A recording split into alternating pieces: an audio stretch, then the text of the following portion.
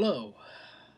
Well, here I am to talk about the third installment, the final installment in the sixth installment of a Star Wars saga. Oh, it was the final installment of the Star Wars saga for the longest time, but it's not anymore. But, whatever. The original Star Wars saga, the trilogy, and the George Lucas saga, I guess you could say. It's the last one because episode 5 and 6, he didn't direct those films, but he was very much involved in the behind the scenes and helped shape them to get to where they are now. And obviously, the film to talk about today is Star Wars Episode 6 Return of the Jedi. I made a video about this and how essentially it's in defense of this film because a lot of people don't give it the credit it deserves. I went through many of the points that people talked about. On that aspect, I'm not gonna bring all that up again. In the comments, the pinned comment will be that video. I will be sure to get that for you because I'm gonna put in the cards the previous uh, retrospective of the Star Wars saga that I've done. So there you go. And if y'all, you know, so hopefully you might like that. Maybe you won't. I don't know. But I love this film. It is a great conclusion to the trilogy, the original trilogy, and the saga overall. I think this was a great place to end it. I never really thought of more films after it personally, but that's whatever.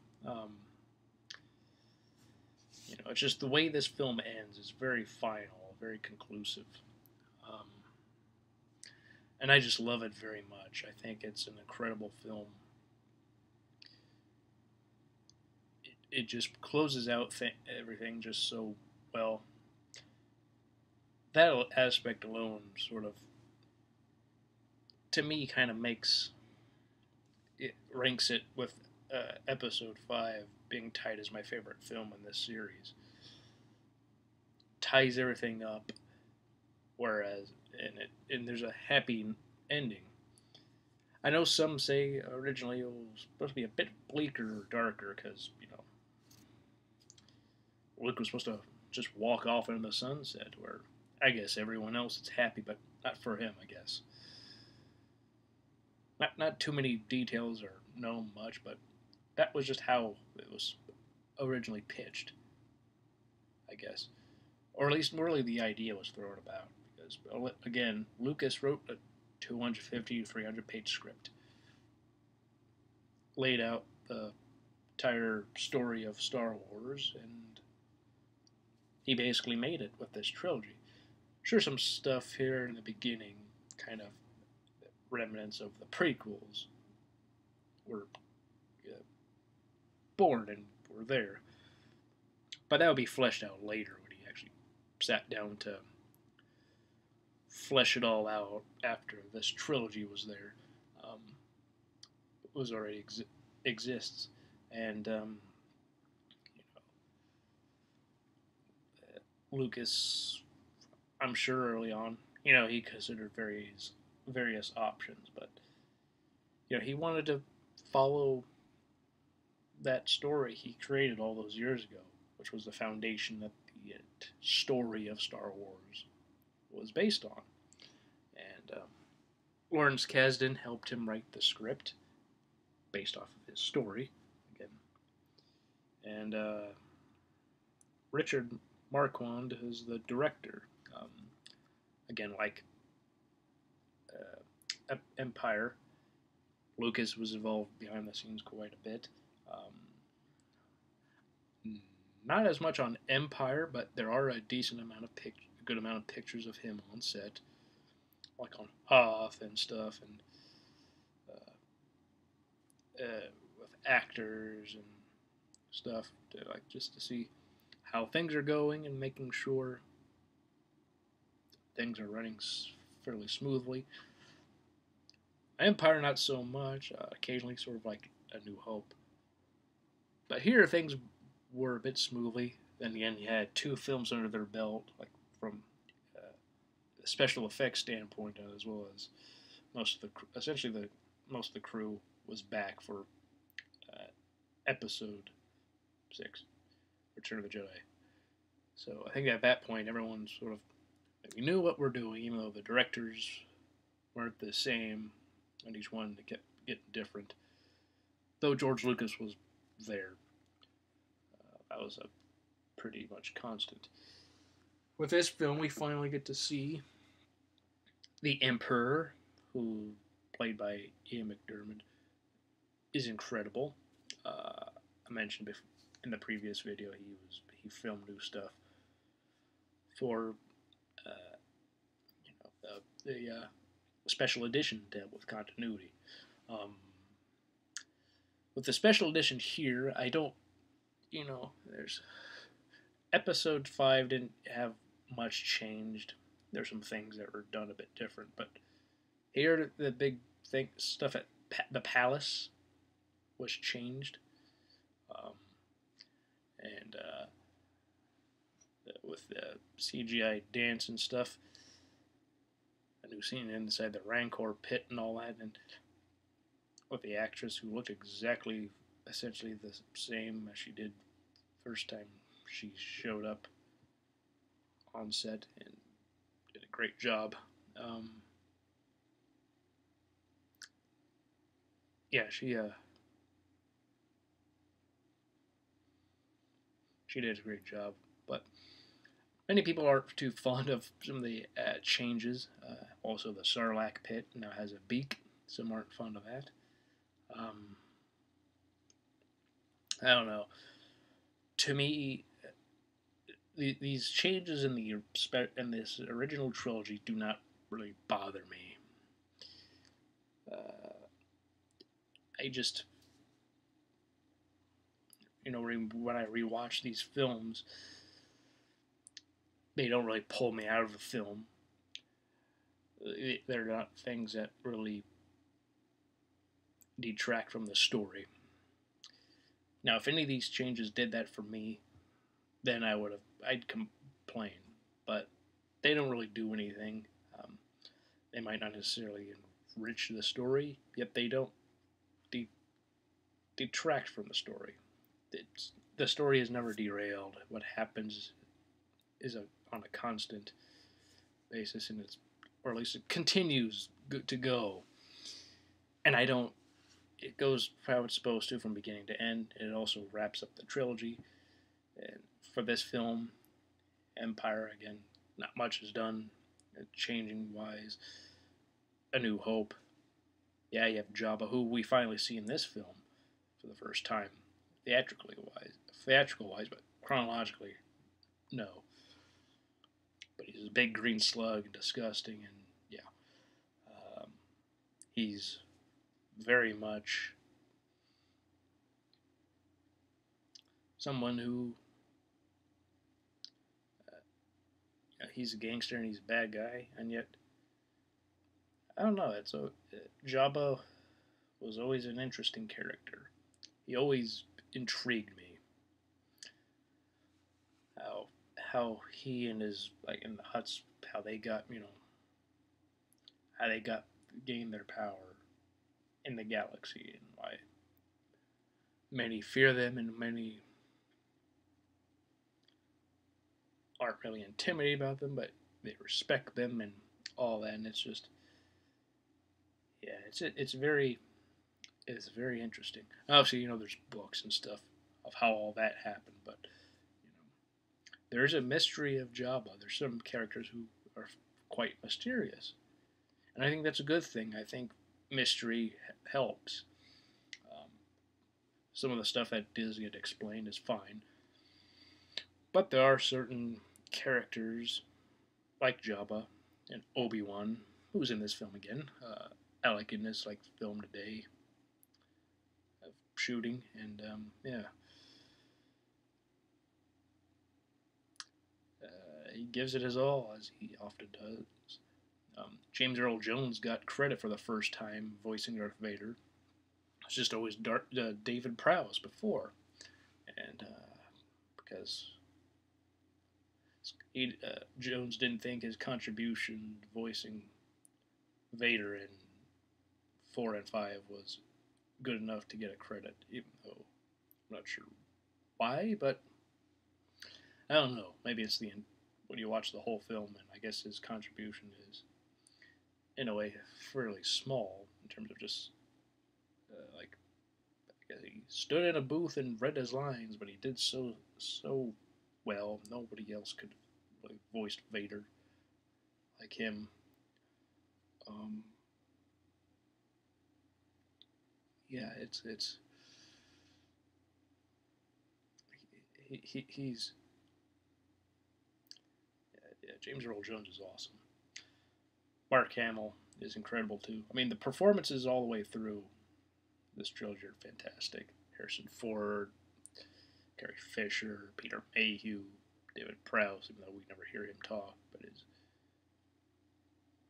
uh, just his performance in the suit is great. Ian McDermott as the Emperor is incredible. R2, Kenny Baker, uh, Anthony Daniels, they're great as R2 and C3PO. Frank Oz again comes back briefly.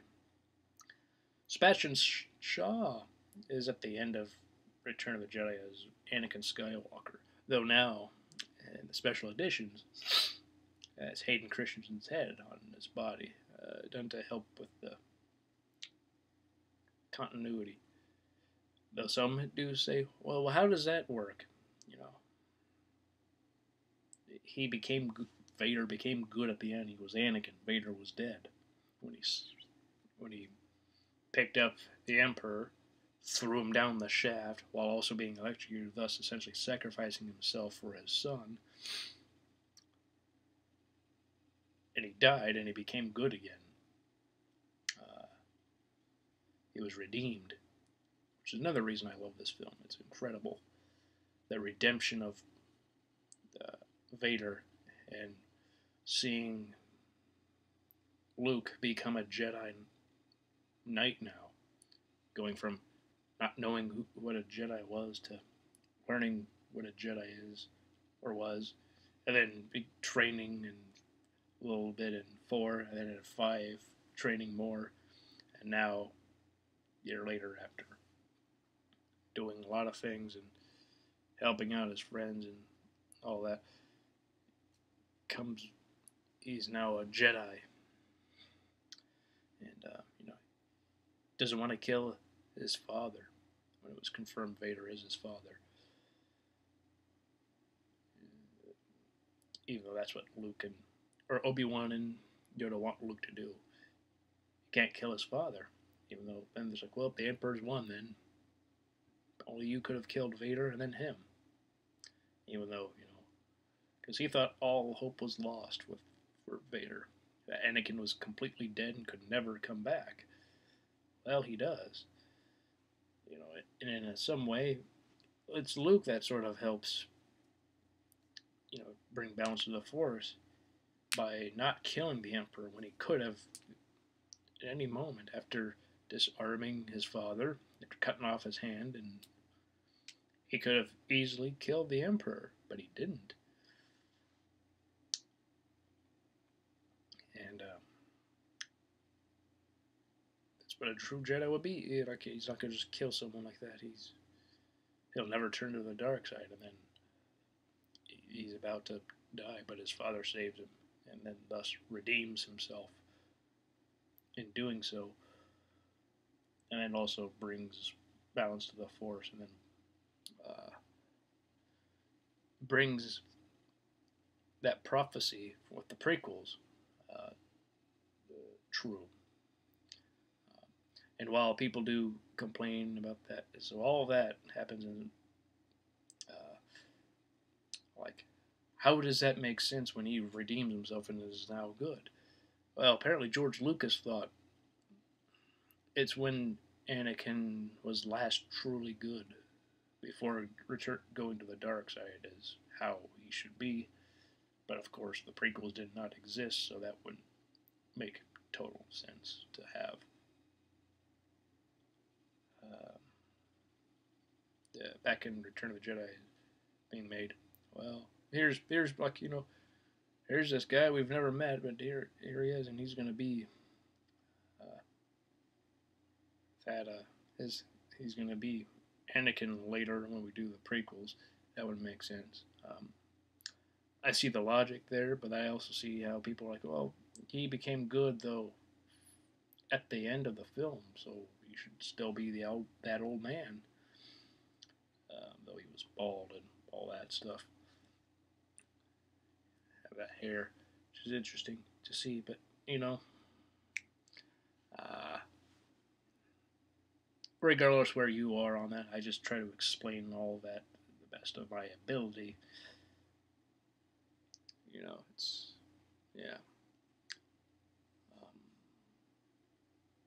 and I believe I've touched on this a bit before, that in defense of Return of the Jedi. But again, I've never thought when Luke essentially tells Leia their siblings, when Leia is talking about her mom, I've always seen it as her adoptive mom because there's nothing to indicate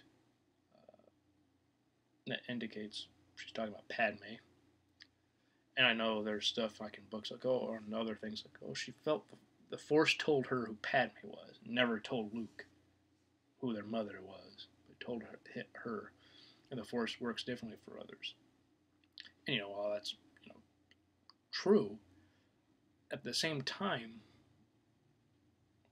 it's not too hard to believe Bail Organa's wife was also a kind woman, it's said, and then died when she was quite young, maybe 5 or 6.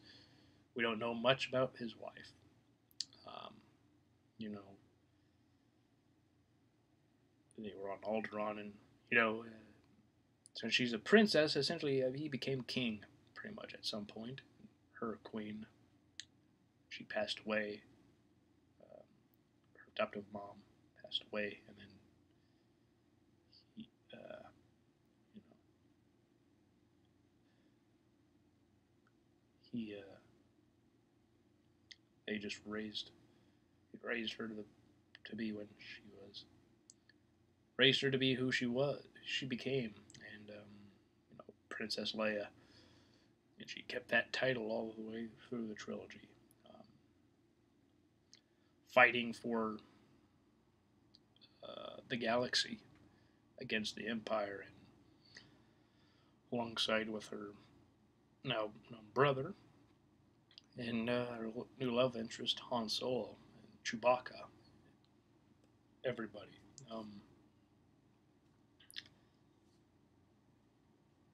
But that's my thought.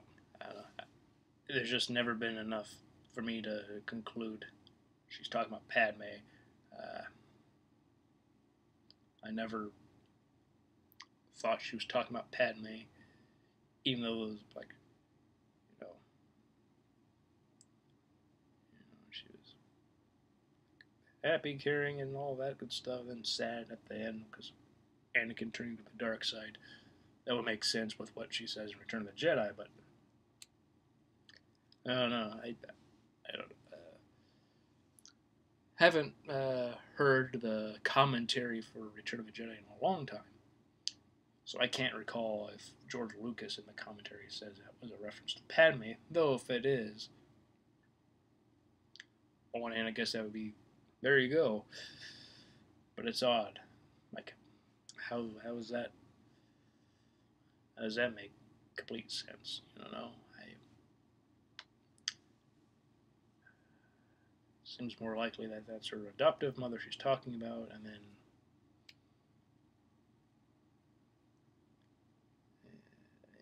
Luke has no memory of his mom, which makes sense.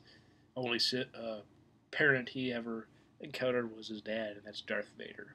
Um, But yes, I love Return of the Jedi. Fantastic film, fantastic end to the trilogy and the saga. Again, not too thrilled with the new films that continue, but uh, I've already talked about those. And sure, I will talk about episode 9 when it comes out. I hope you all enjoyed this retrospective of the 6 Star Wars films that I truly love, grew up with.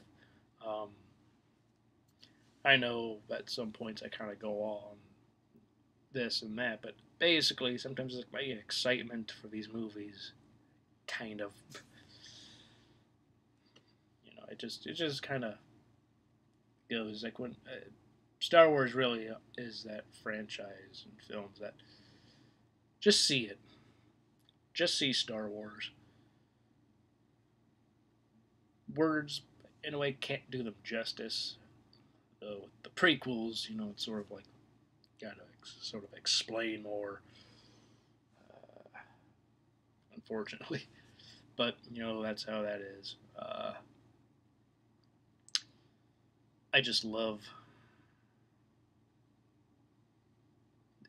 these films. I love this trilogy. I love the prequel trilogy. I love the saga.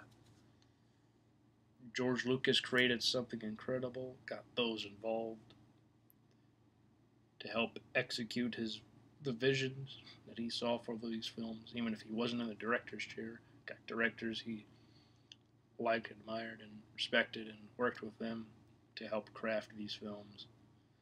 And I'm happy. I'm happy he did that, and I'm happy to rewatch these films over and over again. Um, what do you think? Do you enjoy Return of the Jedi? Do you love it? Do you not love it so much? What do you think?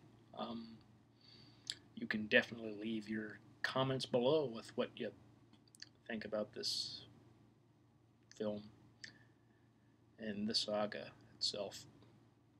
Uh, so, yeah, it's really all I gotta say at the moment. So, until next time, hope you all have a good day, have a good week, have a good weekend, and yeah, see you all next time. Bye.